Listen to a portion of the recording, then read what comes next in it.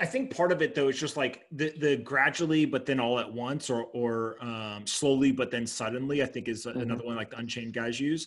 The idea really comes down to what are the accelerants, and at some point do you hit a point of no return, right? Like I call it like burning the boats, right? The whole idea of burning the boats is when you go and you find new land, back in the day, you're not actually committed to staying until you burn the boats. When you burn the boats, like you can't go back, right? Yeah. So when do we get to that point? Well, here we are burning the boats right now. I think COVID was an example of burning the boats, right? It's we just burnt the interest rate boat. Then we burnt the QE infinity boat. So those two boats are burnt now.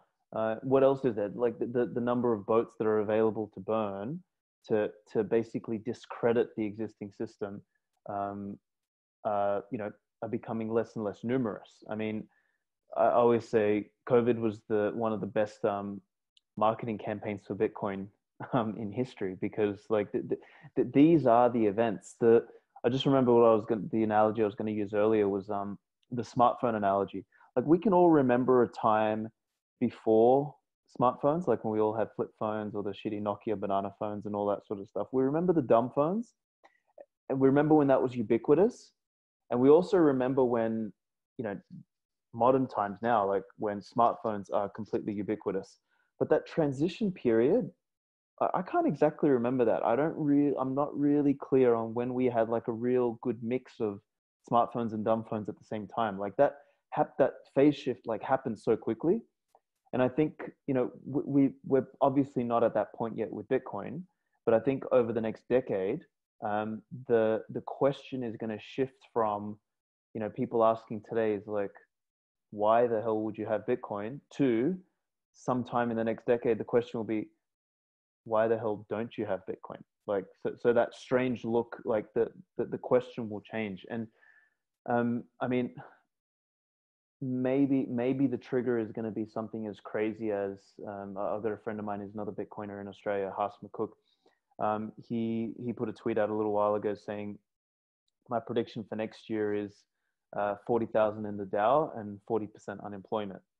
And that to me, like, I mean, as crazy as that sounds, like what we're seeing right now with these supposed solutions to the COVID problem is, all this printing of money, bailing out of the big boys and all this sort of stuff, is we're actually tearing society apart. And where, we have this illusion of prosperity in the stock market.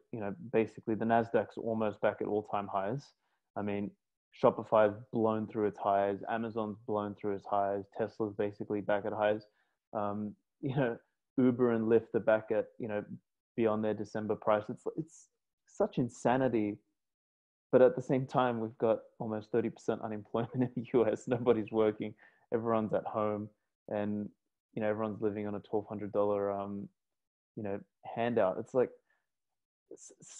Main Street and Wall Street are completely diverging. It's madness, and maybe that's what triggers people to say, I've had enough.